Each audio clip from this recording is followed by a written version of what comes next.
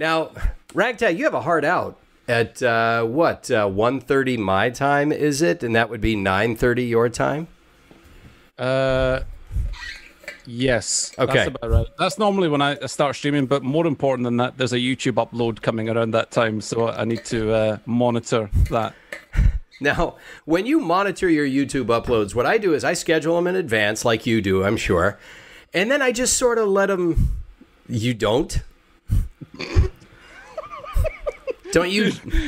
You finish them and then you just bank them and schedule them, right? No. So today I scheduled it because I knew I was doing this. Otherwise, I would be, right on the edge of my seat. Okay.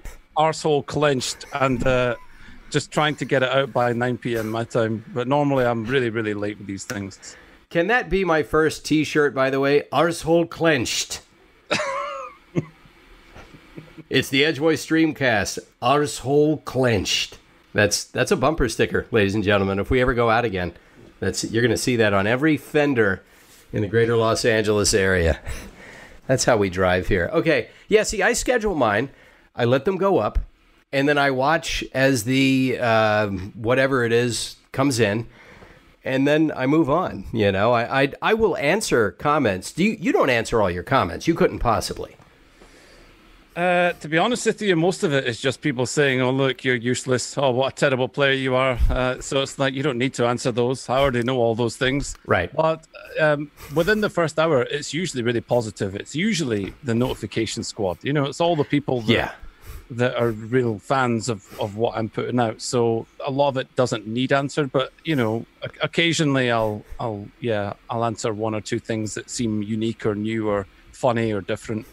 But after the first hour or so, then I skim every few hours, and then the skimming gets more liberal as the days go on. Right. I don't know about you, but mine, I encountered this on Reddit, and I'm kind of done with Reddit now. So the first things I did were on Reddit when I just decided, hey, I'm in this game, maybe I should play it. Hey, I'm awful at this game, I should share that with the world. And, people thought it was funny. And then after a while... Every now and then somebody would say, I fucking can't stand this guy, and just sooner or later, somebody would come out and say, he's always posting videos of himself. You get that. And I thought, well, it was about time. I mean, sooner or later, there's somebody that just musters up enough bile to reach the keyboard and off they go. But on YouTube, it's been, maybe I haven't quite made enough of an impact yet because I've got about 1/10 of your subscribers on YouTube. So maybe when I start hitting that level, then there'll be more people that crawl out from under their rocks. I don't know. I would say it depends. My YouTube comments are actually relatively nice compared to a lot of other content creators. I don't have the meme lords so much. Okay. I don't know if it's because of my age or because of the way I put my content across. I'm not sure, but when I go to other people's comment sections, I find that it can be extremely toxic and cancerous and all the rest of it. But it's almost like, it feels like the majority of my comments are in on the joke, right. of me portraying this.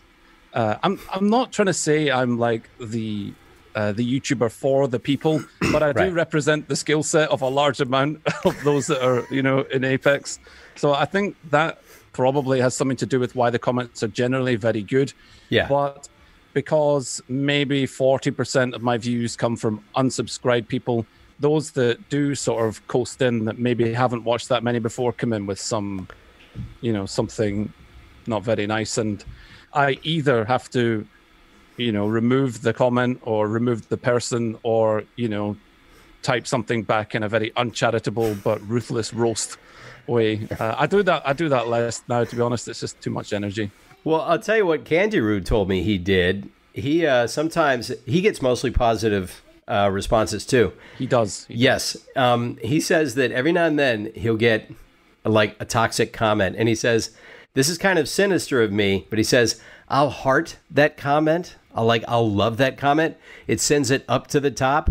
And as soon as his diehard followers see that somebody is bringing some toxic BS to him, they maul that commenter. And he says, I just kind of sit back and watch it happen. So it's kind of like setting your own personal guard on them, you know. Just... I did used to do that, but that's why I stopped doing it. After a while, I thought it was funny. I pinned the comment. I didn't just heart it. I put it right at the top where it had to be the first comment you see. And then I just saw like 25 replies of cancer just unfolding. And the more I did it, at first I thought it was just funny, you know. I just thought it was basically a comment such as, you know, you are a washed up old cripple of a YouTuber, don't upload this nonsense or something like that. Right. So I thought, oh, that's a great comment. I'm pinning that, you know. And when I pinned it, you know, my diehards went for them, and it wasn't a very productive thing. So it was fine for a while, but it felt like a bad karma thing. So I sometimes singularly roast them or just get rid of them now. That's it. But generally, it's really nice, my comment section. I call it an appetite of the mind. If you only eat the right foods, it will crowd out the bad ones. You won't have room for them. So that's how you get in shape, fitness and nutrition-wise. So your diet of the mind has to be the same thing. If you only fill your mind up with the positive stuff, you crowd out the negative stuff. And then you have a cheat day where occasionally you go off on somebody. Hey man, it usually happens to me on stream live. That's when people get me at my worst, you know. I think it's if people poke you enough, you know, and say, "Dance, monkey, please dance. I'm telling you to do something," you know. Eventually, when someone else comes in, I'm sure it's the same for you. Eventually, someone's going to come in and say, "Do the voice," and you're just going to punch your monitor, you know. I remember there's only been a couple of times where I've gone off a little bit, but it's mainly at what's happening in the game. My favorite thing is to tell whatever character just downed me in game just to eat a bag of dicks. So, hey, eat a bag of dicks, Wraith. Eat a bag of dicks, Pathfinder. Because if anyone knows me at all, they know that I fucking hate being killed by Pathfinders. I hate it. I hate it. I hate it like I love cake, is one of the ways I like to say it. And it's because I don't like to hear my own taunts coming back on me. Just I just think, yeah, I remember recording that, and now I got to sit there and take that horse shit. So, yeah. I made a video about why Pathfinder is actually a bad guy. Oh, yeah. Those taunts are the worst. I think he is the most toxic kind of person to die to, because it sounds like he's doing it deliberately just to get you angry, you know. Yeah. So I feel that 100%. Well, that's when I first heard about you, because I had no idea. I don't know about anybody. People say, hey, what TV do you watch right now? It's like, I don't have a chance to do anything, especially now. I look after the kids. I'm a husband. I'm a dad. I'm a voice actor, and then I do this. And then if there's any time left, which mainly there is not, I binge a few things that you younger kids say, what the hell is that? What is The Crown? I've never heard of The Crown. You know, so yeah, that's the kind of stuff I watch. But somebody says, oh, you got to watch this video. It's Pathfinder is evil. I thought, well, let's give this a watch. And I thought, okay, let me give it a minute to make sure that he really is just kind of taking the piss. And I thought, he is and he isn't. You know, and I thought, I don't care. That's funny. That's really funny. And I thought, you know what? Maybe Pathfinder is the most evil robot ever. He's never going to tell you. And Apex is never going to tell you. So, and then they brought on Revenant, and you thought, all right, well, actually, that's the most evil robot ever. But you know, if Revenant decided to create a robot that would sneak up on you with his evil, maybe it would be Pathfinder. Although, I don't play him that way. I genuinely believe he is the happiest, kindest robot in Christendom.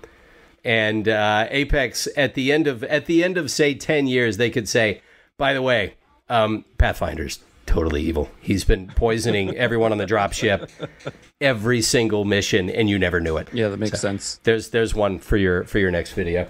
So no, I actually don't. Yeah, I decided to stop making that kind of thing. Mainly because it was consistency. I liked doing, 10 reasons this and 5 tips for losers. I used to just throw different videos out there just to see what would stick. And then I realized that I liked telling stories of gameplay. So all that kind of stuff at the moment is done. Everything else is basically I stick a game down, I tell the story, I narrate it a little bit, and then you hear me, fail in game. That's pretty much it. Well, yeah, so gutter tier gaming for you, that is basically, as you have described it, you're the best average gamer you've ever seen? How is it? Pretty Explain much, that. Yeah. I think when I first started making Apex videos, I wasn't very good at it. I would, my gameplay, I just couldn't gather anything that looked remotely decent. I'd be doing all the wrong things. I'd be aiming down the sights at, point blank range. I'd be taking 2 shotguns and, I didn't know what I was doing. But I realized that, that this was a kind of a marketable trait. So I started calling myself like top 5 millionth in terms of rank, and stuff like that. So I basically magnified how I was in game and just started making videos, so a bad player giving out tips is, stupid. So I would just say things like, fuck your team, leave them. It was all that kind of thing. And I just joked. But the problem is over the last year, I've actually gotten a lot better. So now I pop off now and again and get, 10 kill games and stuff, and that never happened before. So what I have to do is I have to draw as much attention as possible to my mistakes. So when I make a mistake, I basically glorify it, and dramatize it. And that's how the content is now. I'm not saying I'm a good player now. I'm better than I was, but I probably sit a little bit higher than average now. So I'm just not telling people that. Right. Well, here's the good news is if you ever got yourself an Xbox, because I'm not getting a PC unless Candy Roost Company makes one for me, you would be carrying me in a match. I don't know, man. I don't know. If you're a controller. Well, yeah, that's true. That's a thing that lulls me to sleep at night, is realizing that, yeah, I'm crap, but I'm crap with an Xbox controller. So PC is, you've got to get used to it, but you could be pretty exact with that cursor, can't you? You can. I think they're just 2 different skill sets. Okay. I think that the things like the turn speed and the pinpoint accuracy is a double-edged sword. Because then you need to work out your sensitivity. The lower your sensitivity, then the more you'd need to move your mouse arm across the mat, which is what I like to do. I like to absolutely throw my body at my mouse movements. And if you are very, very small and controlled and precise, you can use higher sensitivity, and little flick shots will do a lot. But I used to believe that PC was harder than controller gaming because of how accurate you need to be with the mouse. But I've come to realize that they are just completely different and rely on different skill sets to achieve the same goal. Gotcha. Because the controller has a modicum of aim assist. So when you aim down the sight, the game will help you. But you're already dealing with some difficult axle or axes when you're, moving around and whatnot.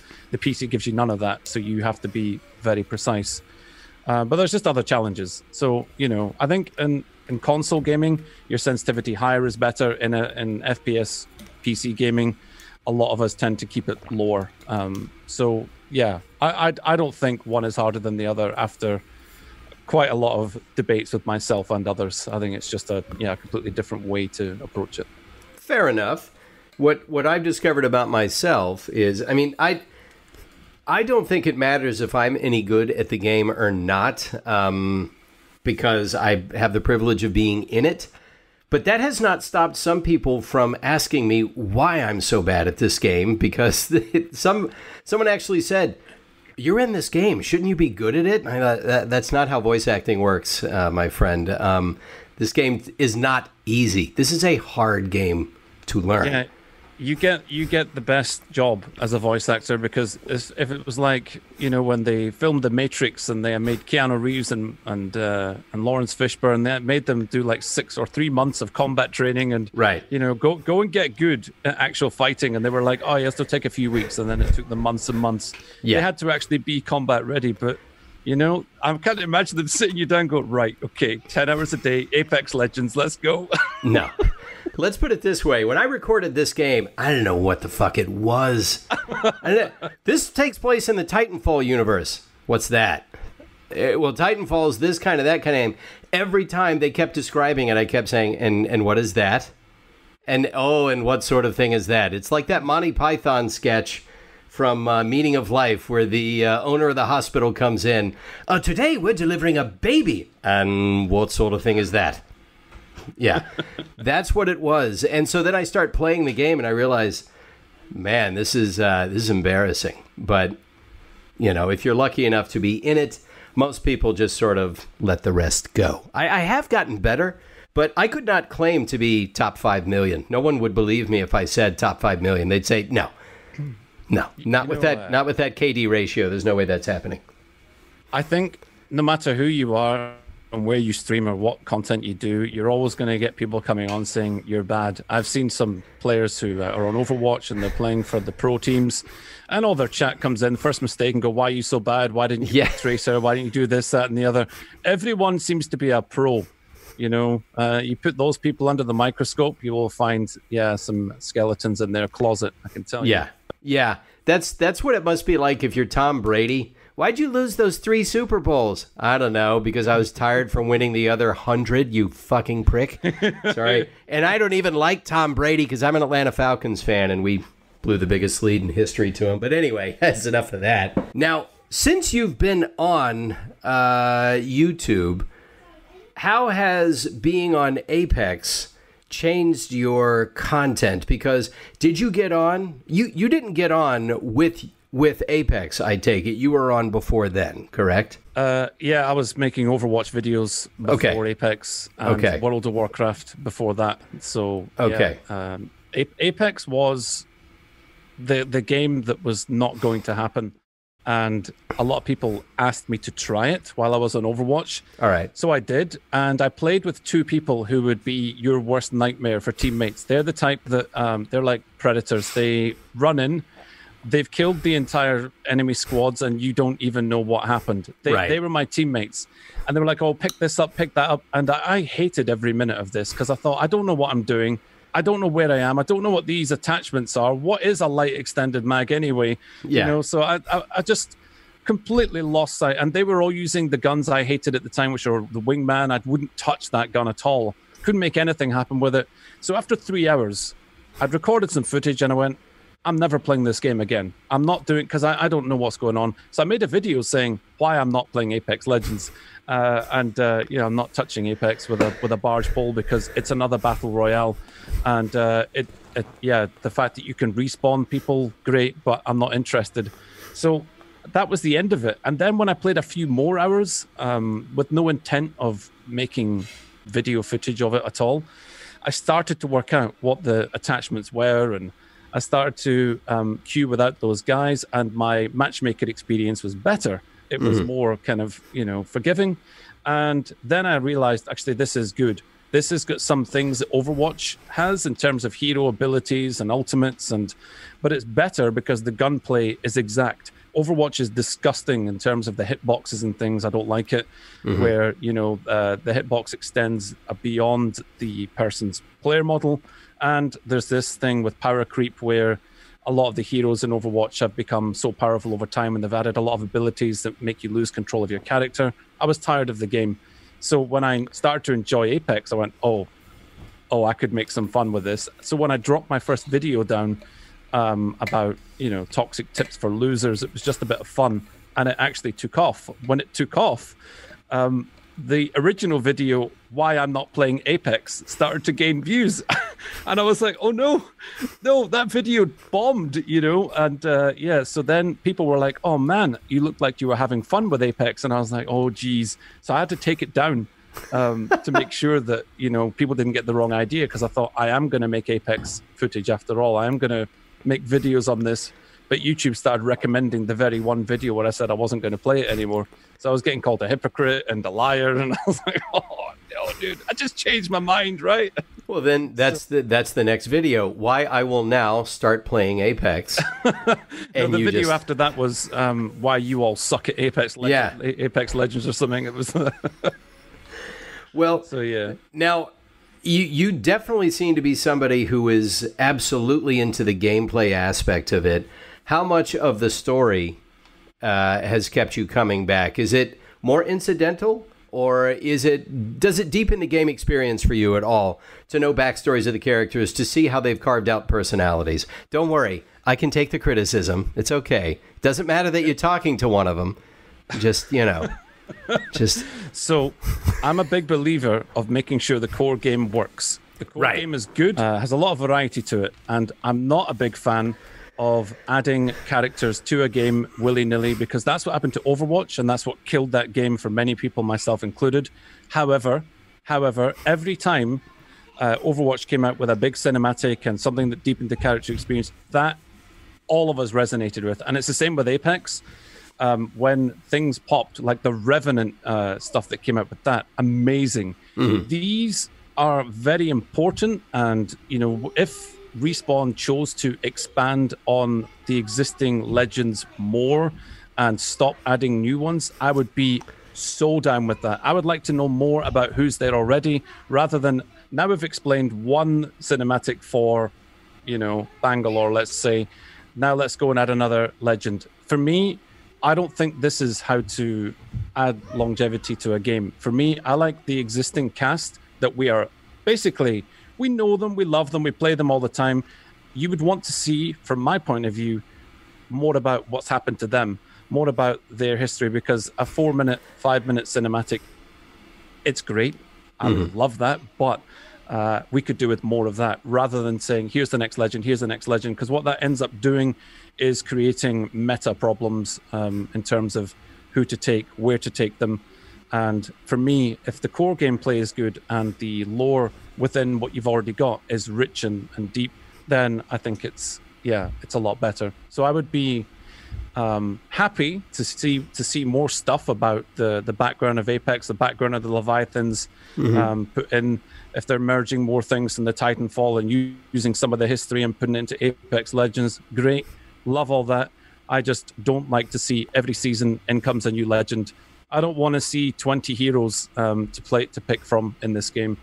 For me, I don't think that would be the way forward, but I could be wrong. It's just, I think it takes a lot of resources to make another legend and to put all their abilities in the game and to make them work in the game. I'd rather see map variants. I'd rather see, perks or swapping out abilities with another hero that exists already. I just think, you've got a really good thing. Don't ruin it, Yeah. Well, I mean, you're not wrong, because it's your opinion. Opinions aren't wrong. They're simply your subjective experience with the game. And so for you, deeper, not wider. You would like to go into the backstory more.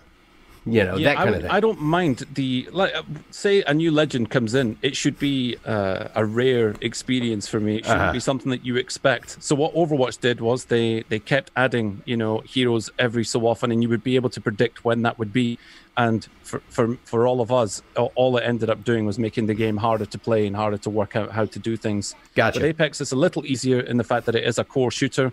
Everyone's guns shoot the same. It's just that abilities can start to matter. And the more abilities you add into a game and the more ultimates you add into a game, you're going to create problems, and you're going to create combos, unwanted combos, things that were, not intended, but then break the game. And there are things in Apex that have broken multiple times accidentally without even talking about hero balance. Things like, smashing people inside the dropship. I don't know if you remember that bug, but you could do that. You could actually punch people in the dropship before you even landed at one. No, I didn't know that. That's funny. Yeah. You could punch the supply bins and launch yourself across the map.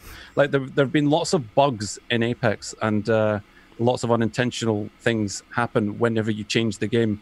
So I just think that, if I was talking about lore itself and stories and character, I would like to know more, rather than, so what they've given with Pathfinder, you get the occasional poster, you'll get something saying, this is Pathfinder doing one of his odd jobs, window cleaning, this is blah, blah, blah.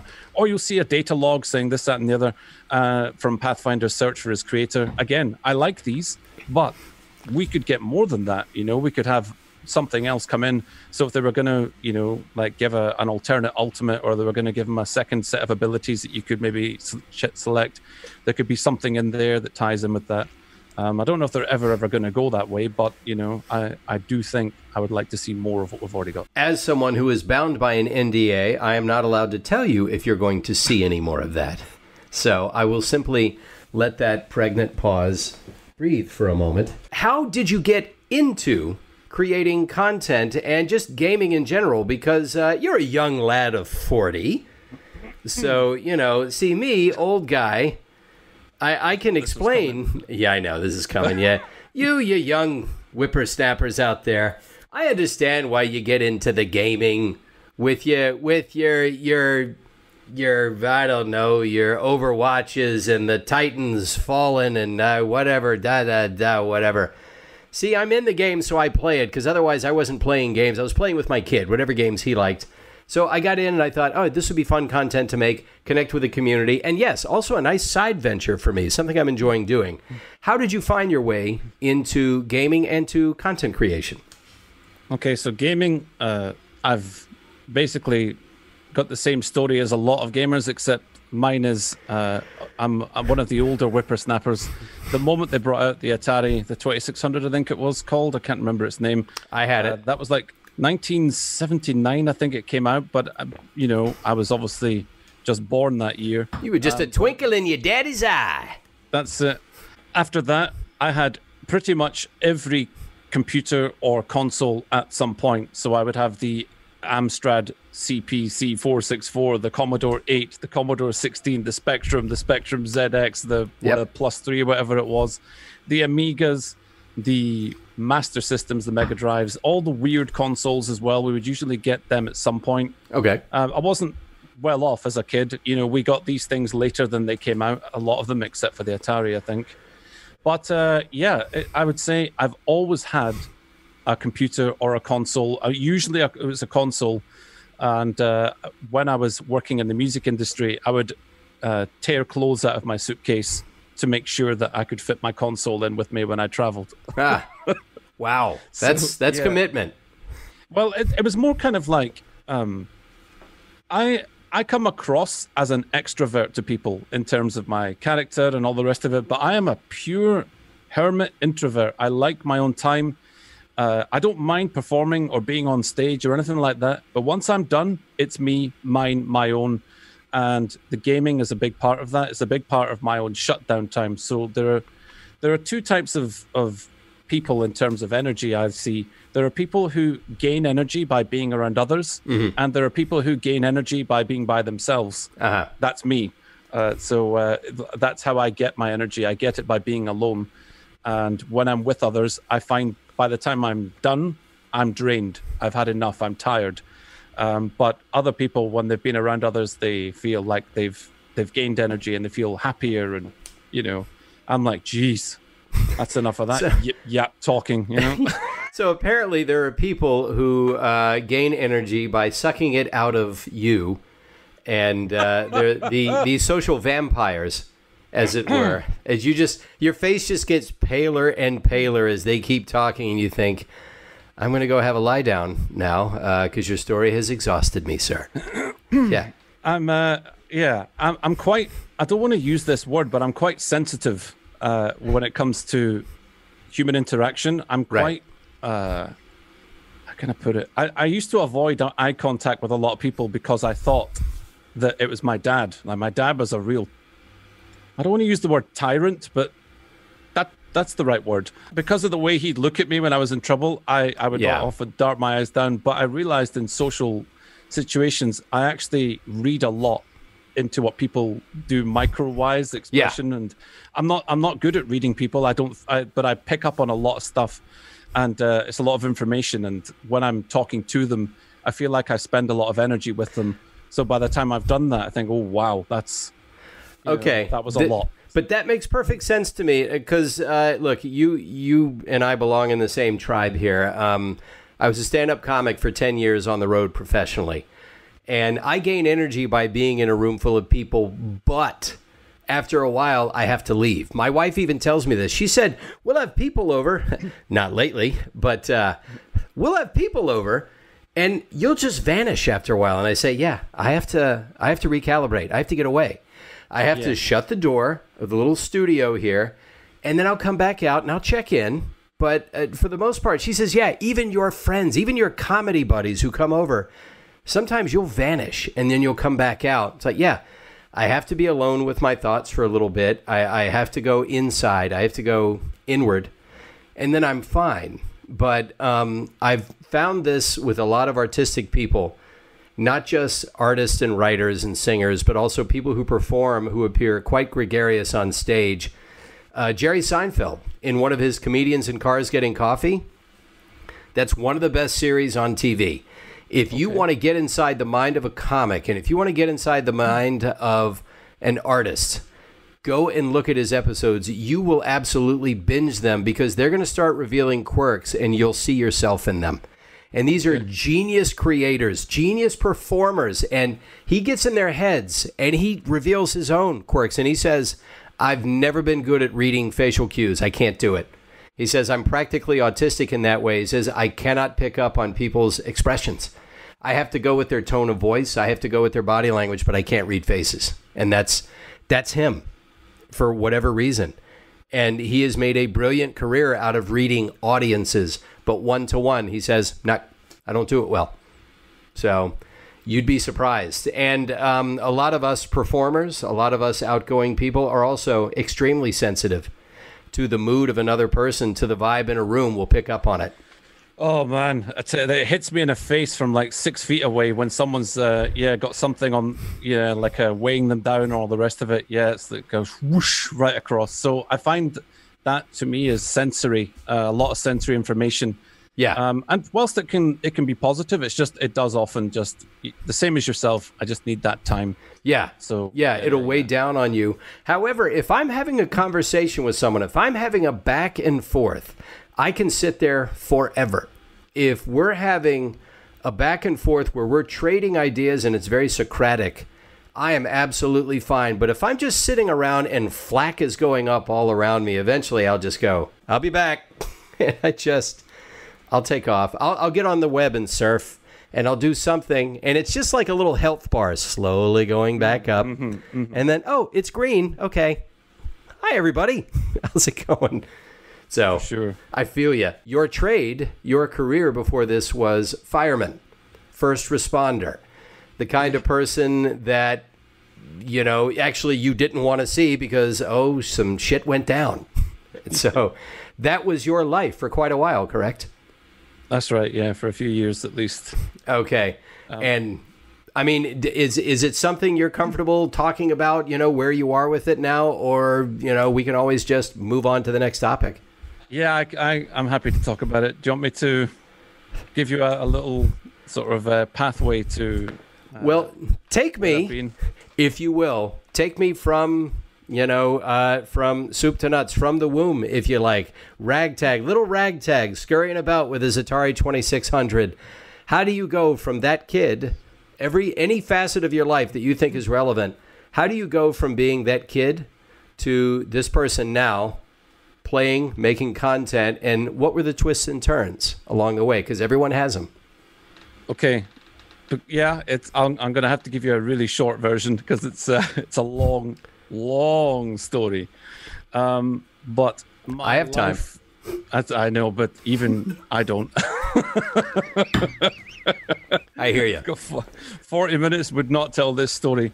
Got it. But yeah. As far back as I can remember, one of my first memories is of my father and his music. Music was everything to him. So firefighting is kind of like and if at any point during my musical endeavors, I heard that I was going to be a firefighter, I would have laughed it off because I did not have the systemizer's hands, the systemizer's way of thinking, like the grafter who can go into the shed and pull out tools and do man things. That was just never me. I was never like that. I didn't care about any of that. But my dad was that guy. Okay. He was the guy that could... My dad was called a polymath, which I have now been called as well. A polymath, for those that don't know, because I had to have this explained to me, is a person of great learned interest. That is someone that can turn their hand to many things. So my dad was a pilot, a mechanic, a preacher, a music teacher, opera singer. He did all these things. Anything he decided he wanted to do, he did. And that was it. Once he decided, it happened. So this should give you some future insight to how the firefighting came about, because as soon as I put my mind to that, it happened. Right. So I have that from my dad, that kind of you know, once I say it's happening, it doesn't matter what the obstacle is, boom, it's going. But my earliest memory was him and his piano playing and his singing and all that stuff. And I was fascinated by it. So he put me on his knee when I was a little nipper, and he would show me the keys of the piano, and I was really interested. And I just got kind of, you know, taught a few things, but then he was too busy. So he gave me piano books and said, sit there, do this, you know. So it would always be these 1, 2, 3 ABC books. And eventually I got bored and did my own thing and just started to self-teach myself. So all my piano skills now are, I've got horrible habits because I just, you know, self-taught.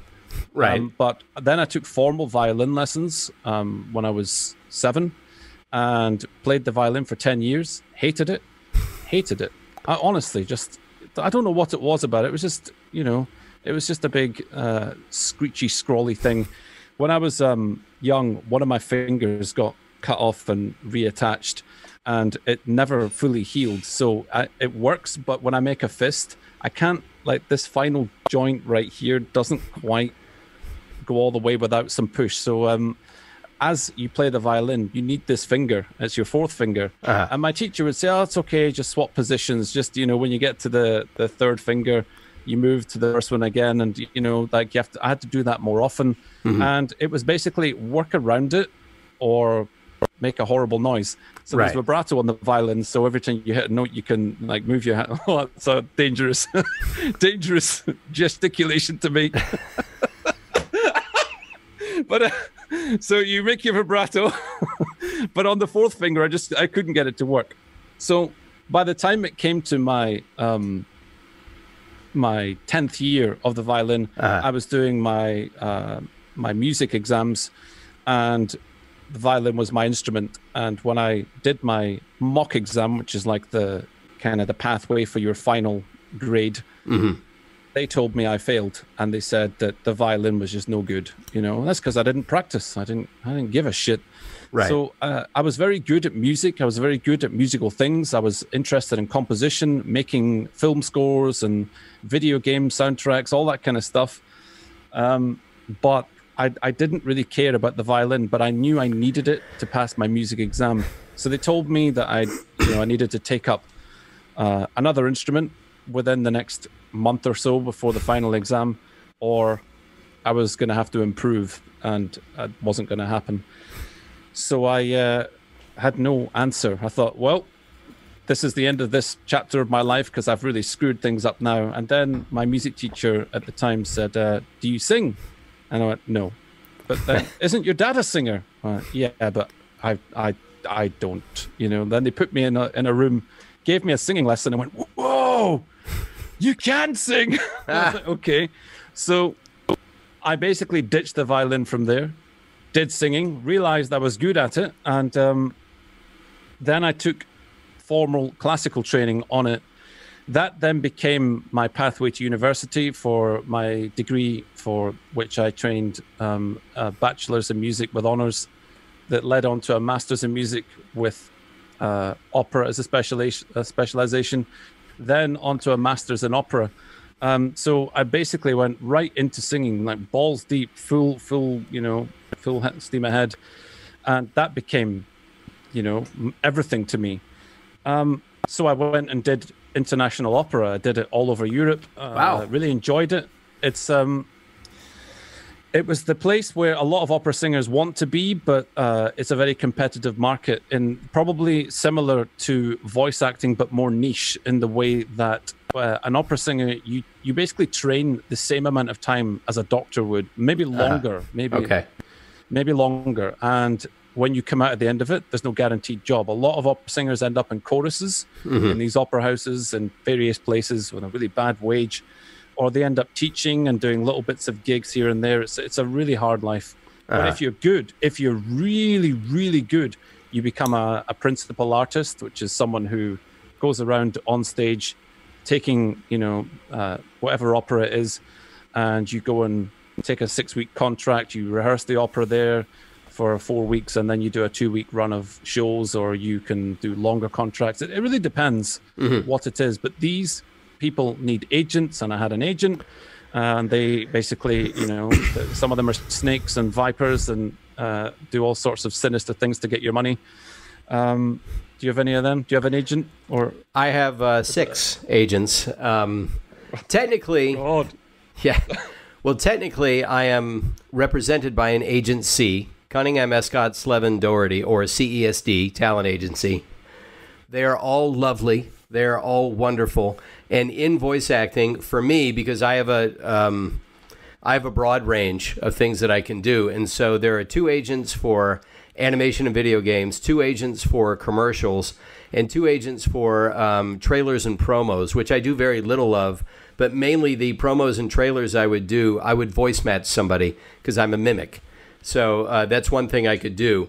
And so there are 6 agents that are responsible for sending me and hundreds of clients auditions. And they don't do the things that, say, a manager or talent agent might do for someone like an opera singer, where they may have more access or entree to elements of your career where they could do something behind your back. I mean, a bad agent can certainly sink you, that's for sure. And a good agent can blow you up big time like mine have. And principally, Pat Brady is the reason I have a career.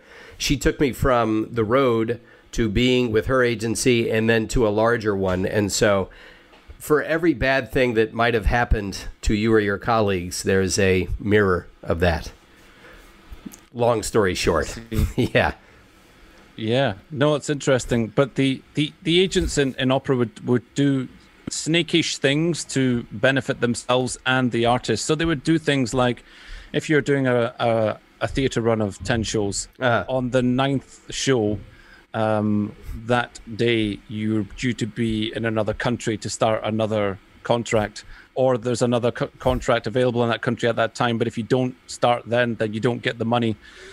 The agent would say things like, just tell them you've got the shits, tell them you've got the squirts, Yeah. And then just tell your standby that you're not going to be going on that night, So they would say things like that to try and get you to take as much money as possible because it puts money in their pockets. Or they would just do things, that make excuses to other opera houses. And sometimes they would say, don't worry about the last 2 shows. You don't have to do them, but then not tell you how they're going to get you out of it. It can be very, very bad. But anyway, I had a couple of agents and one or 2 of them were good and 1 or 2 of them were really bad like that. Mm-hmm. But the life of touring is not for everyone. And I say that because if you're a single guy, single girl, you are okay with going around meeting lots of people, visiting lots of countries, but you don't have a steady place to live, or you do, but you don't go there often. You have to be used to living out of a suitcase. So if you've got someone at home and you're looking to see them, it's not good. So my second wife and I were both opera singers, and we saw each other once in a period of 9 months at one point. Wow. I would come back, she would go away. She'd come back, I'd go away. And it was like, this is no way to live. And she got pregnant. And as soon as she got pregnant, we were like, this doesn't work, does it? This really does not work. So I decided that was enough of that, and I wanted to quit. And I had some other problems. I had some, anxiety and depression and stuff coming in. I was just having a few kind of issues with, I don't know. I think that sort of thing where you like, what am I doing? What am I doing in my life? I had one of them. How old, if I may ask? If I may ask, how old were you when that kicked in? 28. Okay. I was on the road for about, a lot of times you're just pre-wired for that kind of thing. And artists, I think, are in most cases pre-wired for that. And you go back and look at your life and you see little bits of anxiety that would work their way through. And you go, oh, this felt like it came out of nowhere, but it doesn't really. It always comes from somewhere. For me, at about 30, I had already put in 7 years on the road. Like you said, single guy. lived out of a suitcase. I didn't tour as much as some others. I was doing about 30 weeks a year. And I remember once I was in a hotel. The comedy club was in the hotel, which happened a lot. I took the elevator down from my room. I start walking towards the gig. I was going to be the headliner. It was going to be a fun one-nighter. I was going to make some decent money. And I started to feel a little anxious walking down the hallway. And I thought, where's that coming from? What's that about? And slowly, over a period of 3 or 4 years, it just, every now and then, it would come. And then before I knew it, I was talking to a cognitive behavioral therapist at 34 because it had reached a point where I was having just a general anxiety, panic attacks. And you think, this is coming out of nowhere. It must be something else. It's like, it's not coming out of nowhere. You're unmoored. In general, whatever it is that anchors you to being balanced, to having the kind of routine and life and goals that you like to have and need to have to feel good about yourself and about your life is not there. And you don't have the skill set to put it in. This person's going to teach you that.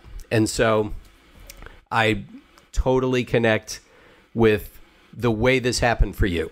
And yes, it was in the midst of a relationship that also was starting to go down. And so as you start losing something that normally you would use for balance, it's just, I'm adrift.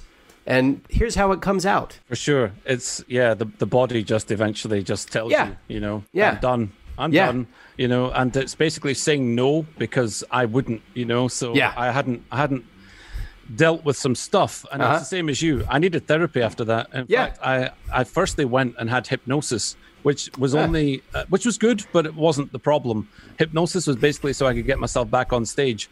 Okay. That didn't solve it. It was therapy that was needed because I'd been sucking some stuff in. This is stuff I don't think I'll be able to talk about, but that's fine.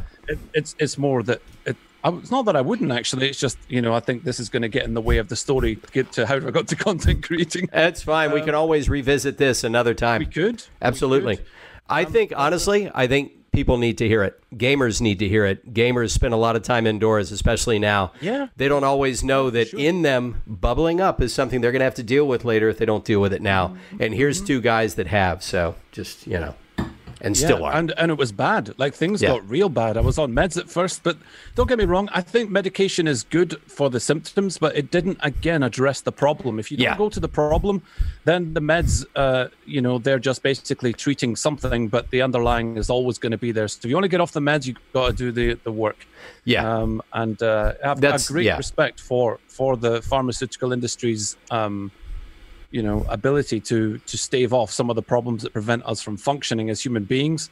But with things like anxiety and depression, they need looked at as well as the meds. But the meds allow you to get above that horrible point where you're just hitting rock bottom all day long. But I came off them the moment I knew what was going on underneath. And, it's funny. The cognitive therapist I worked with said, look, do you feel like harming yourself or other people? And I said, no. Sometimes I despair, but I don't feel like doing that. And he goes, okay, we're not going to do meds then. Because yes, if you're about to harm someone or yourself, get on something because that's going to even you out. And then you're going to be in the mindset to receive therapy. And as you start to balance out and learn some new habits, then they get you off them. I never reached that point. I took exactly one antidepressant and I thought, that makes me kind of nauseous. I don't like that. And he goes, you don't need them. All right. You particularly are not going to need them. He may not say that to somebody else, but he said in your case, no, we're not going to do that. So yeah, for people out there who are on them, perhaps that's where you are in this stage. We're not saying, oh, throw them away. Talk to your professional and they will decide the time to get off. Use them, but there's more to do is all I'm saying. Yes. But for me, I needed them because I was the guy who I went in to pay for my petrol at the station. My gas, sorry. I call it petrol. No, petrol. I know what it is. It's just for anyone else that looks at it and goes, what's that, Yeah. So go to the gas station and I'd be about to hand the money over and then I'd burst into tears, feel my stomach ringing, and then I'd be on my knees. I was just crying and crying and crying. So I was one of those. Then I realized I didn't want to go outside anymore and I was bursting into tears 50 times a day. It was horrible. Yeah. And I didn't know that these are panic attacks. I just couldn't stop the crying. Right. And when I went to my doctor, I said, I'm uncontrollably crying right now. And when I do, my stomach feels like someone has just gone like this. And she said, yeah, you're having panic attacks. I went, right, that explains why I think I'm about to die every time it happens, Yeah. So this was new to me. So, but that dark period, got through that. And I'd no more opera for the time being. I decided to start teaching. I did some lecturing. I did some charity work, like to help little organizations locally up here, up in the north of Scotland. And after a few years of that, I decided I wanted to know if I could sing again. And it was more like a proof to myself kind of thing. I don't know. I don't really know if I ever planned to go back full time. I didn't let that question arise. I just needed to know that I could get back on stage again. So I did a lot of work, got myself an agent again, went back on stage, did a 12-week tour, and went, I've still got it. I'm really pleased with that. But I realized this is the same problem as before. I now had 3 children. And so I stopped it there and then. And then, right after that, about a year off the touring, my neighbor just appeared at my doorstep and said, we've got some problems. And I was like, oh, what's that? And he said, yeah, we're short firefighters. Do you want to be one? No, I'm all right. I'm teaching. I'm doing lecturing at the university, and I'm doing little bits here. And, right. So I just said, I'm not interested, And he said, what? Why not? And I said, well, I'm not that guy.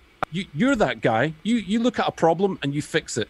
I'm the guy that if it's music related or it's drama related, if it's something to do with the voice, if it's to do with articulatory phonetics and accents, maybe I can do something with it. But you're talking about firefighting, man. I don't know how to do any of this. And then I thought, right, okay, I'll have a think about it. So the idea just simmered, and I decided that I would see if I could get fit. So I decided to go for a few runs, and within a month, I'd done my right knee, and my right knee was wrecked. So he asked me again within a month and said, do you want to tell me if you've given it any more thought with the old firefighting? And I was like, no, mate, my knee is wrecked. I'm at an osteopath right now, getting it looked at, And my osteopath was working on my knee and eventually told me that my hamstrings were just over tightened. Yeah. So he felt them and said they were like the size of onions. And then I was like, oh, God, there goes my excuse. I think I might be able to get fit. So the more I tried to get fit, the more I realized that I wanted to explore what it is a firefighter is. So my neighbor just said, come down to the station, have a little look at what it is we do, and then, see if you like it. So I went down when they did their training. And when I first got there, the first thing they were looking at was respiratory problems with road traffic collisions, and it was like a really serious subject. And I thought, whoa, I've just been doing respiratory anatomy with university students to do with the voice. So because I was now teaching, I was teaching about the anatomy of how the voice works in terms of how the vocal cords come together to vibrate, to create air pressure, because it was all to do with resonance. And they figured, you're an opera singer, you know how it works, teach it to them, which is true. Yeah. But whilst, that was like a semi-related subject, I knew what they were talking about. And the other firefighters were all scratching their heads when the body parts were getting, labeled out to them. And, at one point I was able to pipe up and speak to them about clavicular breathing. And then at that point I thought, maybe I could do this. Maybe there is something in here, I hadn't thought about firefighters and road traffic collisions, but unfortunately, after I became one, I didn't realize how much you do that is not fire related. Right. Honestly, the amount of things that a firefighter does that is not actually fire is huge. Yeah. So they deal with a lot of things. So once I attended that training session, I ended up attending every training session until I started going through my own training to become one, and that was difficult. To become a firefighter, they don't make it easy, because what they do is they keep raising the standards every year, and they make it harder physically, they make it harder mentally. There's these tests, there's personality tests, I think they're called psychometrics, where they assess your ability to think on the spot, they assess your mathematical ability. And the mathematics questions were ridiculous, because they would give you 15 seconds, and this would be the question they would ask. You'd get a calculator, but the question would be something like 632 divided by 9 plus 15 times 6. And then it would be something like, minus 100 times 2000. And then it would put some things in brackets. And by the time it got to the 10-second marker, I was still typing it into the calculator, you know. So, and then what they were looking for, because I passed, I'm shite at maths. Anyone who watches any of my content knows me and maths do not go. Right. What they're looking for is someone who can just get the job done. Someone that can solve a problem or get the nearest thing. So I stopped typing things in on the calculator. I started just looking at it going, this looks like it's about the number 40,000. It looks like it's about the number this. They wanted someone that could get it done. Nobody could type in 15 seconds these long equations and then answer them. Right. What they wanted was someone who would take a strong guess and get it sorted.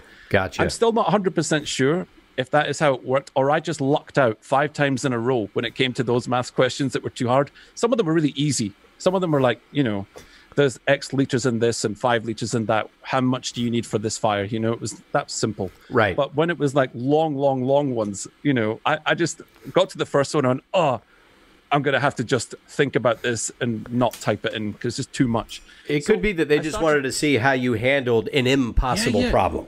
Exactly. That's what I concluded. And then it was the same with all the other things. They give you impossible scenarios. Right. But then they do things like you get sort of aptitude tests where they check if you're okay being in enclosed spaces. Like they test your claustrophobia. They test your sense of heights. And I'd never been up a big ladder before, so they put me up like 30 meters in the air and then showed us this technique on the ground called a leg lock. Which is how you put your feet and legs through the rounds of a ladder and lock it in, and then go Titanic, put both hands out, lean back, and then you have to look back at the instructor who's holding up a small piece of paper with a sign on it and with a shape on it. You have to tell them what the shape is. So you look down and go, "It's a fucking triangle," you know. Why is he crying again? I thought he got over the crying. But everyone was swearing by the time they were looking back. It's a goddamn square, you know. I right about then you must have been thinking, I wouldn't mind being on an opera tour right about now. Oh God! So then they also do things like put you in a dark container and give you a cage to crawl through. They put loads of gear on you, like 10, 15 kilograms worth of gear, and say crawl through this cage. By the way, we're shutting the door. You shut the door. It's completely total darkness. And then they make you crawl through these cages and find your way out. And it's terrifying because they put these masks on you without, it's breathing apparatus masks, but without oxygen running through the canister. So it's really, really uncomfortable. As you're breathing through these masks, you don't really feel like air is going in. You just feel like you're breathing in droplets of your own sweat. You know, so you feel like all you're breathing in is just hot, stinky, muffled air, you know. And then at the same time, that there's so little space in this cage where you can do literally this to get through. It's almost like, do you ever watch Bruce Willis's Die Hard 1 when he's in the vent shaft? Yeah. And he's like going, oh, we'll have a few laughs with the lighter. Come out to the coast. We'll have some laughs. Yeah, that's the one. Yeah. But imagine you've got like loads of fire gear on as well and a big ass mask, and you have to crawl through ups and downs and like just a snaky tunnel. So they do these kind of things to me, and a lot of people just aren't cut out for that. No. But when it happened to me, all I kept saying to myself was, they're not going to let me die in here. There's no way. They're not going to be able to afford the insurance from this shit. You know, so that's what that was my logic at the time, was basically they're not going to let me die in here. But the ladder one was a bit more scary because even though I had a harness on, that was a test. That I never knew how I felt about heights before that moment. Everyone thinks, oh, I'm okay with heights, or no, I don't know about that. Right. Until you get shoved up a ladder and told to Titanic it and then, you know, look down. So they want you to look down and see how you feel. They're testing you at every moment. I have learned about myself. I can handle a lot of really scary stuff, but it's not in a calm manner. I have found that I have an extremely responsive nervous system. And I can go into a doctor's office, be the picture of health, but if he takes my blood pressure, I have what they call white coat hypertension. Not always, but it's something where they say, oh, your blood pressure's...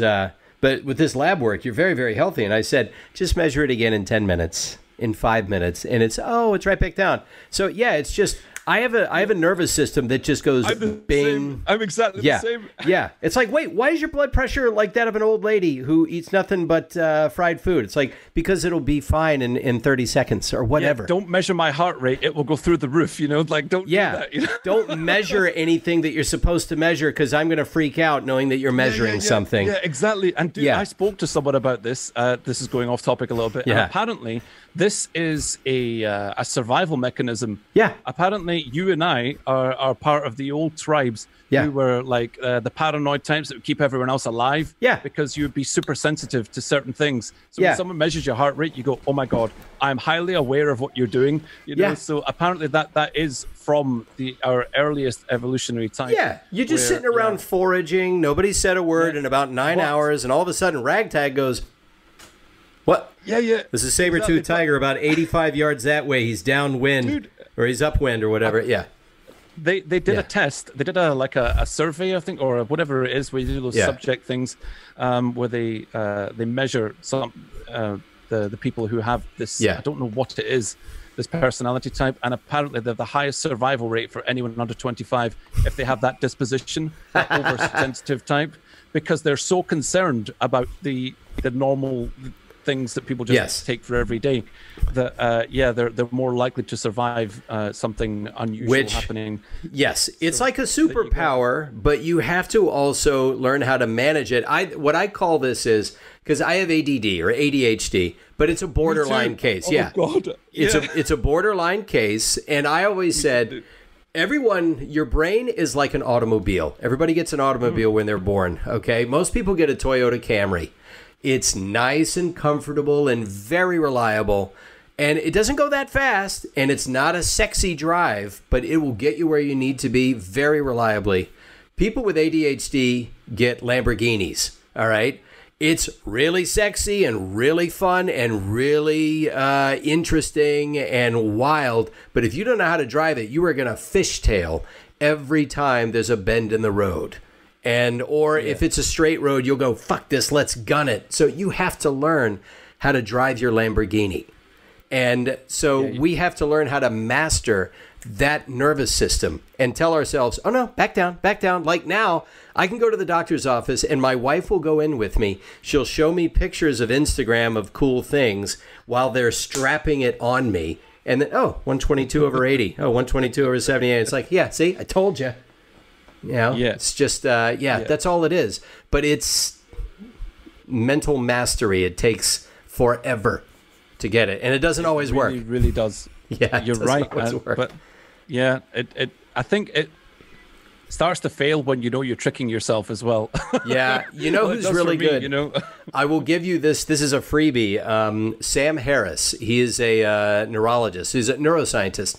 He's also a philosopher. He's extremely interesting, and he is all about meditation and mastering your mind. He says most people don't even have a relationship with their brain.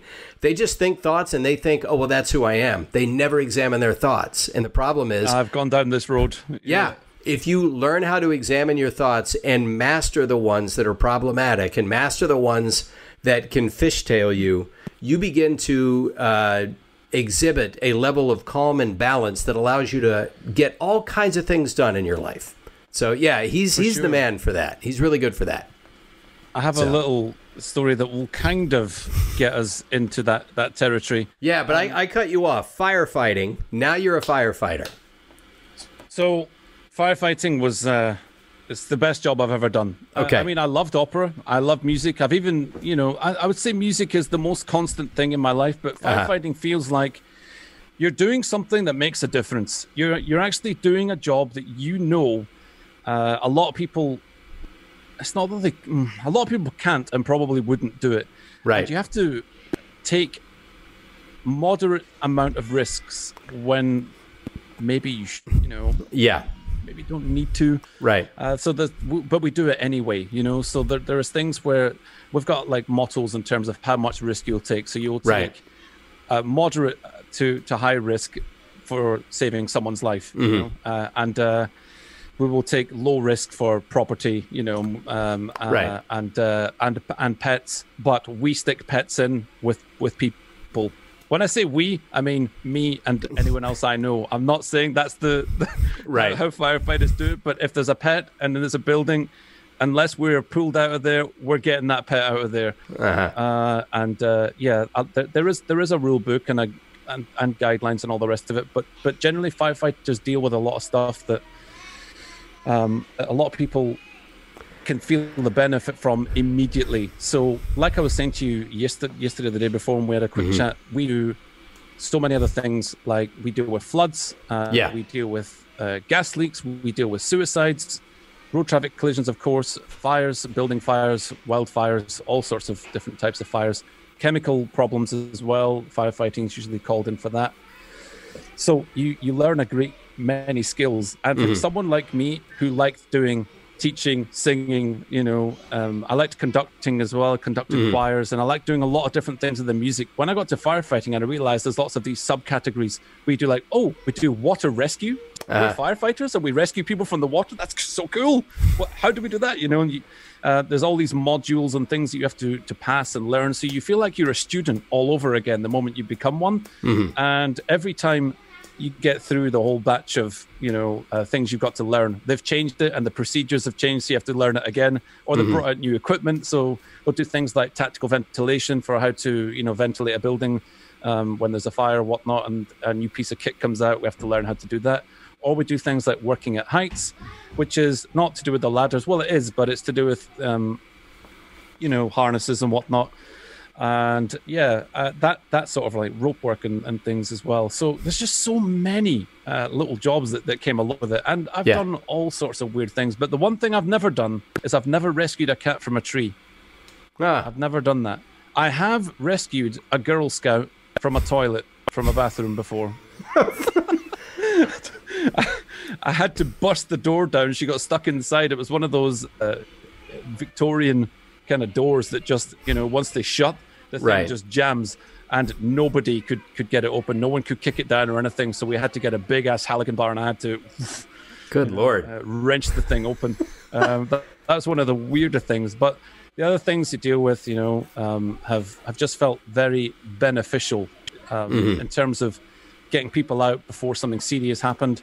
But there's a lot of frustrating things that happen though as well with firefighting, like answering a lot of hoax calls or false alarms, or being turned around and then being given the wrong information in terms of location and people in danger, and that's been difficult, I would say. But I would say road traffic collisions are the one thing I would say. Some of the things I've seen will haunt me forever, but I'm glad I was there at the same time. So the fact that you put yourself there, I mean, first of all, managing your adrenaline must be extremely tricky. Oh, right. So about that. So but my adrenaline management is a learning curve, real learning curve, because I didn't realize anything about once it's in, how long it stays in for. So that was a big issue. So the thing that you may know as well, if you're in a similar disposition to me, is that when that kicks in, you feel your heartbeat in your eyeballs, and you start to feel your vision go woof, woof, woof. So there's been a few times where they would say to me, we think there might be someone inside. You have to go up through the staircase, and I'd be like, so that moment. But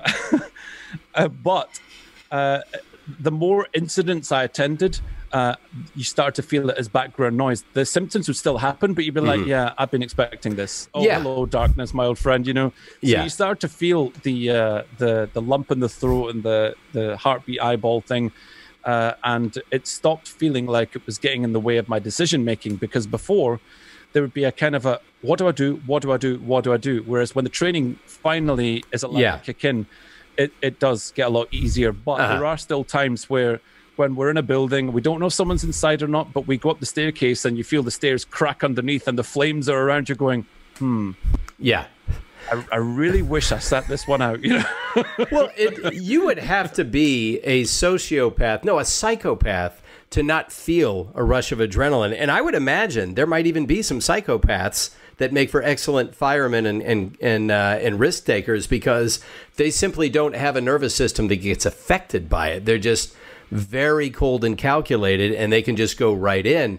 But, away from the job, Well, the thing about about, as I understand that, I think you need the emotional investment as a firefighter to do it, because you will make some decisions and go, I'm not saying psychopaths wouldn't make a good firefighter, but what I am saying is a psychopath might look at a situation and go, this is not good for my personal survival, and just stay out. Or a psychopath and a sociopath are probably very good at surviving, and they probably look at a situation and say, I could answer the scream, or there's let that scream die down and then wait till later, Plus, you don't necessarily want to take a psychopath and put an axe in his hand. So that's also another. You really don't. So I would say that the firefighters, everyone I've met, has been very much kind of a humanist. They've been someone who is very much about it's worth the risk. Right. If something happens to themselves, at least they went and went in. There's been times where some of the guys I've worked with were held back because there was it's not a very nice story. There was a house on fire, children upstairs, and the roof on the lower level was about to collapse. And the guys were basically being held back. The firefighters were going in regardless. Mm-hmm. But if they went in, they would have gone in. They would have gone down with that building. So, but those firefighters would have taken that risk anyway. Yeah. But literally, when they were held physically from going into that building, within 10, 20 seconds, the entire thing collapsed. And they would have been underneath it. But firefighters are often of a disposition where they would rather take that risk than sit back and do nothing. Yeah. So I would say that for all the firefighters I've ever met, they are all the most generous kind of, I'd rather take that risk and save a stranger, and it could be me that ends up biting it. Mm-hmm. So yeah, I'd probably not think a sociopath or a psychopath would do it, also because it doesn't pay well. The pay sucks. I don't know what it's like in America, but here it is a terrible wage. So you do it because you love it and you want to help. You don't do it because you want the money. They don't get paid as much as say a successful voice actor. So yeah. So whilst I was firefighting, I took that approach that we've talked about before. When it came to not saying no or not listening to the body, I stopped appreciating when I needed to take some time off. And I basically just attended every incident I possibly could. And it started to get really busy. So my station was, I'm in a small place, but it's in between two larger stations. So we often get called out as the second unit. Right. And I was still doing other things like teaching, lecturing, doing all my other bits and pieces, on the side. And eventually I just woke up one day with double vision and everything was taken. Exhaustion? YouTubing as well. Just mental exhaustion? So, at first I didn't know. All I knew was that I had to get to university to do a lecture. I'd done a 20-hour wildfire, so I knew I was tired. We'd been called out 2 times in the same day. We did you're meant to be relieved every 4 hours for extreme firefighting, but that never happens. Mm-hmm. I think we'd done something like 18 hours in a row, and then we got turned around to be relieved, and then we got called back out to the same fire again for 4 more hours or something. It was terrible.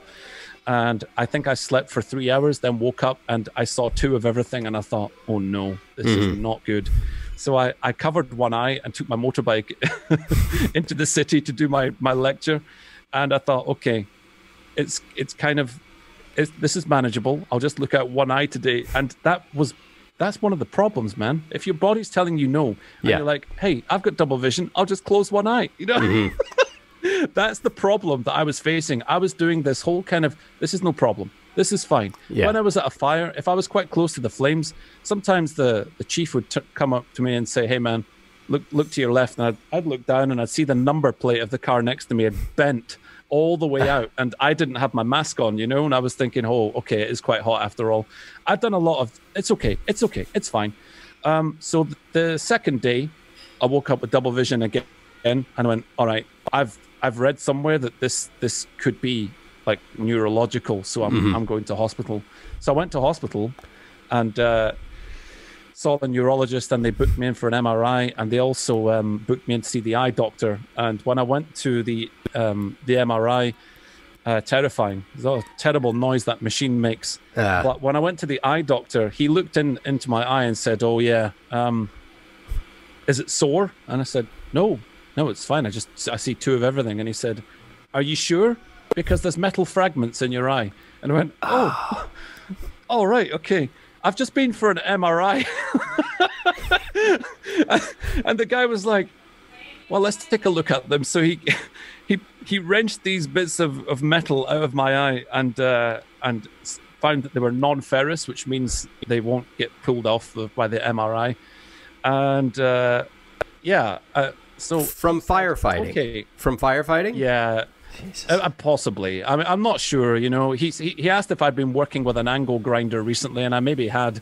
I'm not sure because I think I had been filing down a nail at home as well, because there was a little man cave I was making, and I'd use an angle grinder to level out a nail. So I wasn't sure, but he was finding these metal pieces in my eye, and they thought at the time, okay, maybe this has got something to do with it, but I needed to get neurological testing done. And a lot of my tests came up clear, so I got the spinal tap, the lumbar puncture, which wasn't nice, by the way. That's where they put the needle into your spine. And, you know, that was not good. I went through a load of tests, and the neurologist clinically concluded that I had something called functional neurological disorder, which is where your brain loses connection to the neural pathways that go to your limbs. And also, because I was getting double vision, they had to do a diagnosis by exclusion that it ended up being something called myasthenia gravis, which is an autoimmune disease where my left eye is basically underactive. And because it's underactive, I don't get the correct picture. So it's almost like one eye droops down. And my eye was closing over. It was twitching. I just had a load of symptoms, man. Right. And then over a few weeks, I lost the ability to walk. I was thinking, okay, this is fine. I'll be all right. You know, I could still do YouTube. I can still do streaming. I can still, you know, I just kept saying, this is fine. This is fine. And every time I tried to fight this as a firefighter, you fight this, you've got something wrong, you fix it. It made it worse. So I think I stopped being able to walk because my body basically went, no, you don't, son. You know, stop trying to fight this. Yeah. So the harder I fought, the worse my symptoms got. And then I was on a cane, walking around with a cane, dragging my legs across the floor. It was horrible. Like I would say that I went through physio, I went to firefighter rehab. I had, you know, probably 2 years of, you know, up and down. And I went through moments where when I was in physical therapy and rehab where I could almost walk properly, no problem, everything was okay. But then it would go right back down again using some of the sensory problems that, you know, that we encounter of people draining us.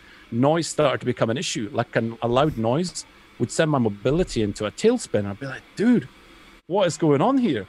So I had a psychotherapist, I had a physical therapist, I had all these neurophysio exercises. I had so many things I could do, but I could not solve it because every time I tried to claw back health, it just found a way of kicking me down again. And the lows were really bad, but it never put me back to depression that I had when I was 28. Okay. Yeah, I just kept feeling like, what's going on here? Am I ever going to get better? And all the advice was do meditation, do mindfulness. And I was like, dude, I'm a fucking master at mindfulness. I am so mindful of everything. You know, it's like, I would say I'm too mindful. I'm so here that everything affects me so much. And meditation didn't actually do anything for me because all it did was irritate me when I wasn't meditating. So when I was meditating, I thought, this is great. This is lovely. As soon as I stopped, horrible. Absolutely just, you know, the worst symptoms would come after an hour or two of meditating because I couldn't get back to that place. Right. And only probably in the last 6 months, I have finally started to walk, not normally, but better. I still have a little limp, but I would say that the symptoms started to change once I managed to block out everything that was going on up in my head. So the signals that were, I'll give you an example of what was wrong first. What was wrong was my symptoms were real. My conditions, they are real. There's nothing, you know, there's nothing kind of psychosomatic. Yeah, it's not somatic painting. These are actual things. No. Yeah. No, these are caused by the body's buildup of all the problems and then the body unleashing it, you know, as a kind of you know, you've triggered this. So the autoimmune isn't a made-up thing. The autoimmune was triggered by stress and years and years of stress.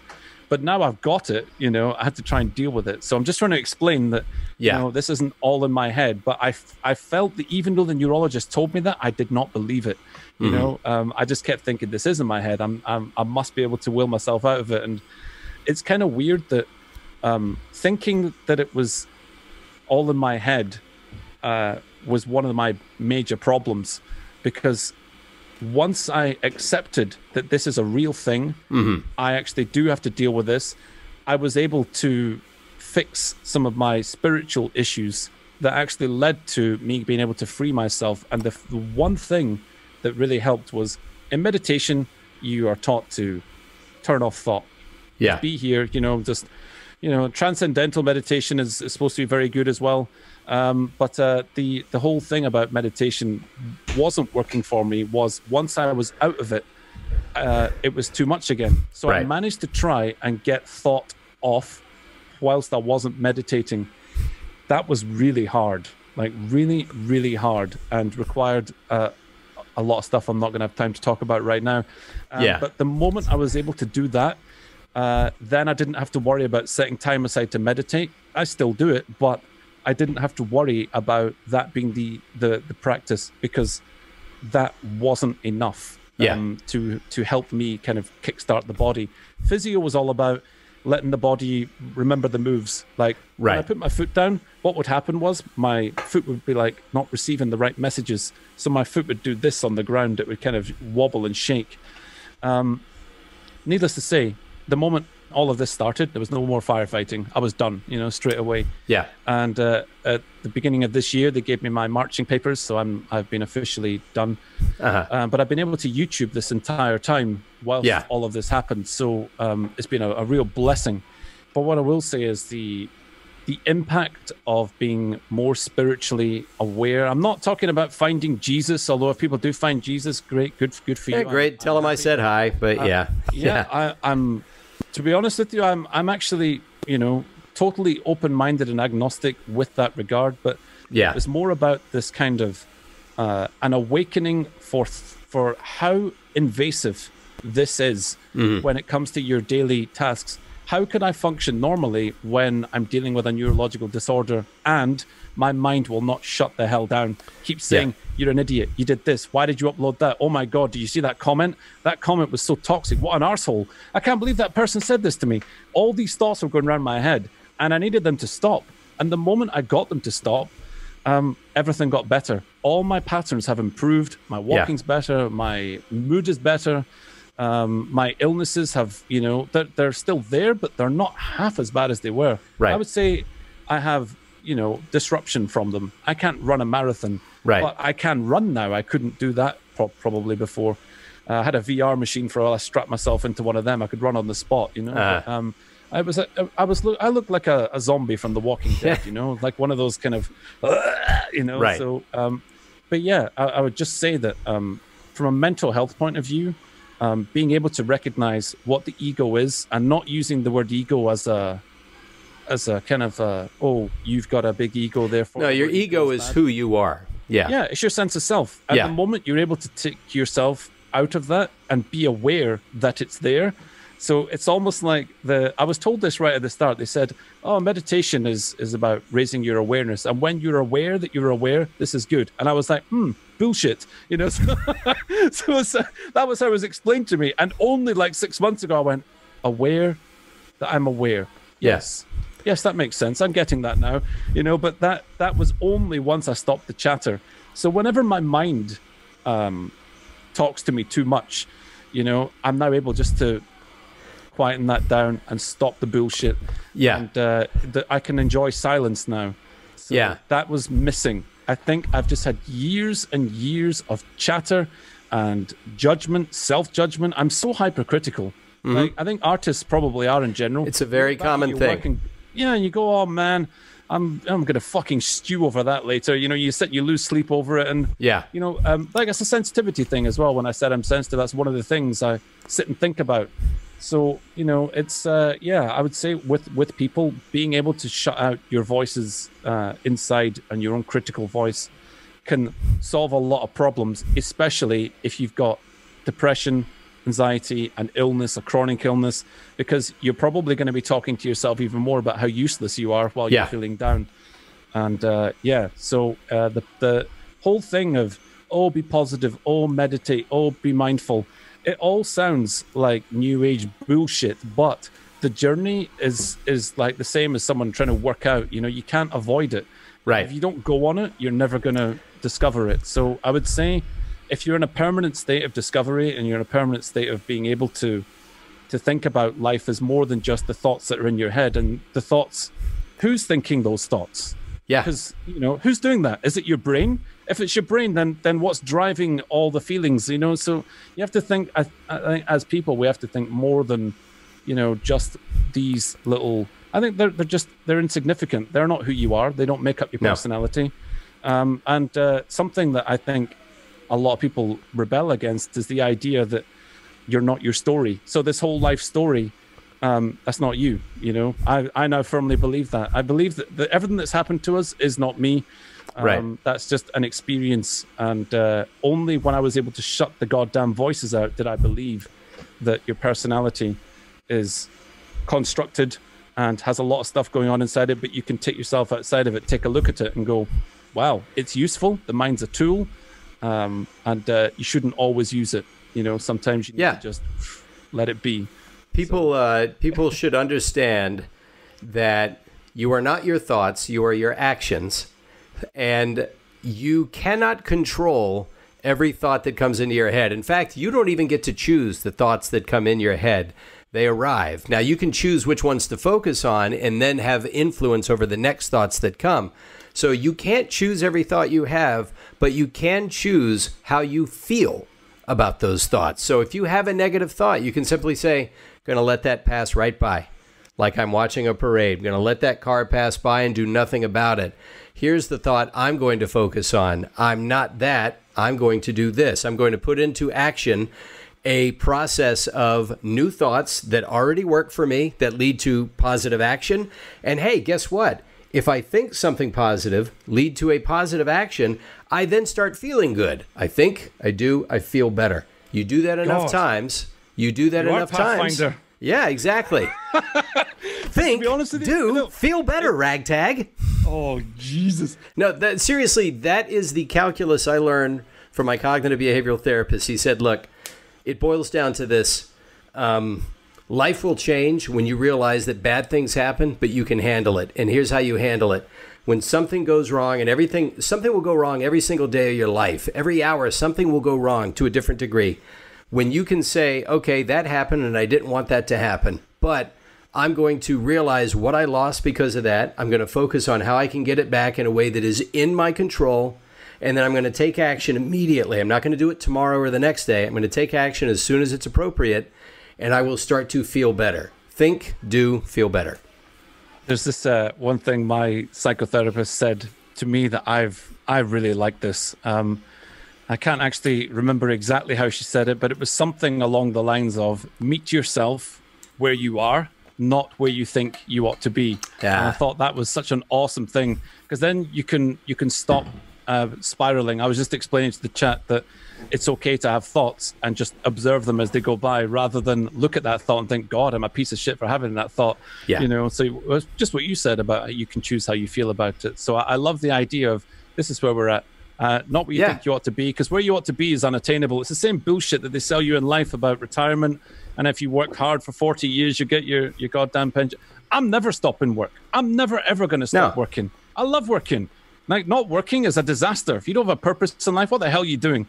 So if you retire off a hard labor job, which I would have done from firefighting anyway, I would find another job to do. Yeah. And it wouldn't be a hobby. It would have to be something I can monetize to feel like I'm doing something and constantly, like you've got a cycle going on and you've got a purpose to get up for every day. I think that's really important. We've got to dispel the myths, of how damaging social media is and how damaging the expectations of what a life should entail, in terms of money, retirement and all that. That's what my guy did for me. He said, look, people always think, because I was a victim of this, I thought, if I just get to here, I'll reach this point where I'll always be happy. It was this lovely horizon that somebody who was naive can just create. Oh, as soon as I get here, everything will be great. And then I actually reached that point. I realized, well, why is everything not great? Why am I now having panic attacks? And it's because when you stop, this is my personal philosophy.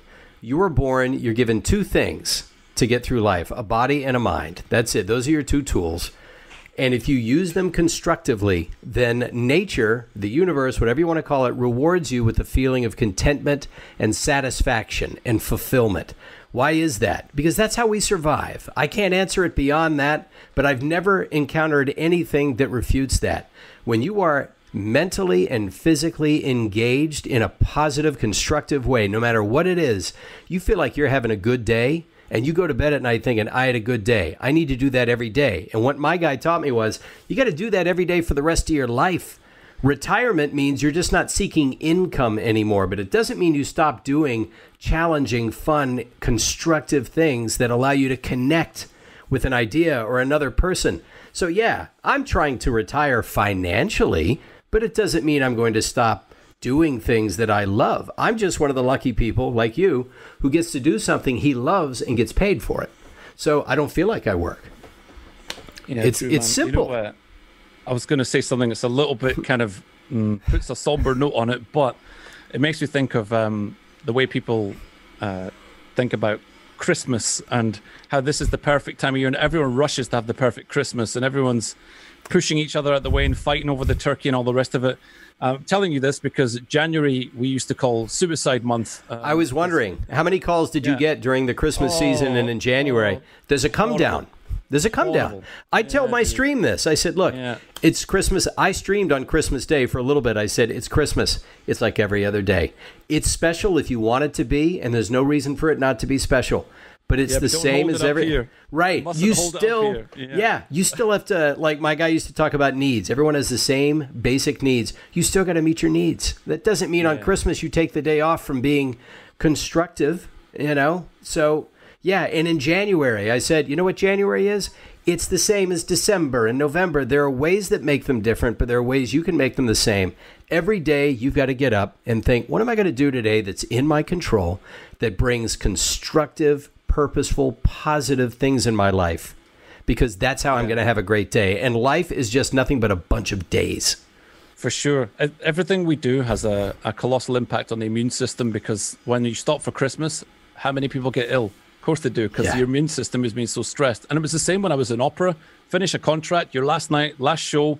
You get sick? Ill the next day. Yeah. But I started to realize that the next day you should be up at 6 a.m. going to the gym. You know, that stops the illness right in its tracks, because, you know, you've given yourself new purpose. And, you know, when people think that they've stopped, everything just goes woof and drops. Right. So I think that changing our baseline is like, a really important thing.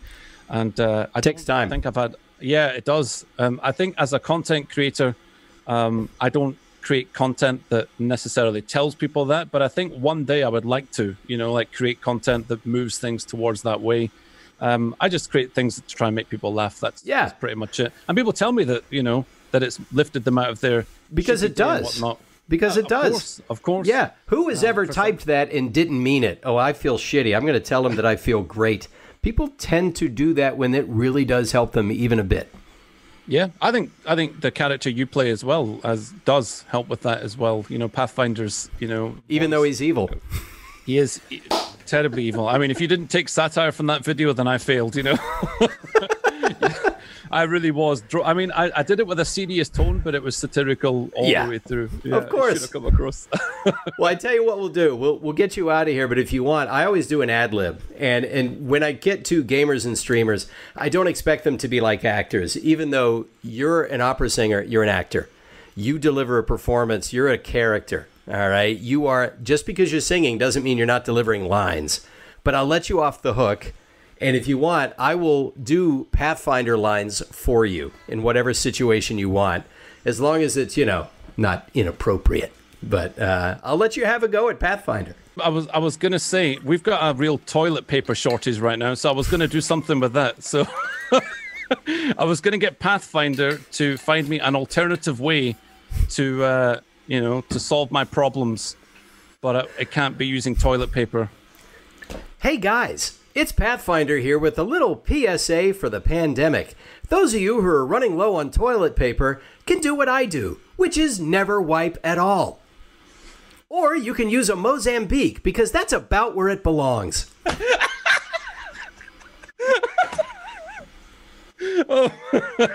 High five from 6 feet away. There you go. Perfect. Well done, man. Well, there it is. Oh, man. But seriously, has anyone got any toilet paper? Because I am running low. We'll just have to have RagTagg back in because we didn't get to a lot of stuff. First of all, I need beard tips if I'm ever going to attempt to grow one. And see, you're already putting me to shame. It's not. I say if your 5 o'clock shadow is ferocious, then your beard growing will be absolutely fine. If you struggle with a day or two, I think, it will take a lot longer. It's going to be, I'm going to have a Keanu Reeves beard. It's just all patchy. Right. Mine was patchy as well. Mine was very patchy, like down here. Yeah. That didn't grow in well at all, but eventually, I'm like a fucking Yeti now, I know, really. I'm assuming you're RagTagg. It could be anybody. Could be anybody with one of those store-bought beards. All right, so you let me know when you're live, and we're going to thank RagTagg. Everybody, love you, mean it, be well, go easy on yourself, all right? Meet yourself where you are. That's it. That's good advice, not where you think you ought to be. And in my case, for my advice, it all boils down to what's in your control. Learn to let go of what you can't control. Learn to focus on what you can, because those are the things that you can change. Done. I'm live now. And by the way, it takes practice, so it ain't gonna all happen at once. All right. Ladies and gentlemen, this has been Baby Steps with RagTagg and Pathfinder.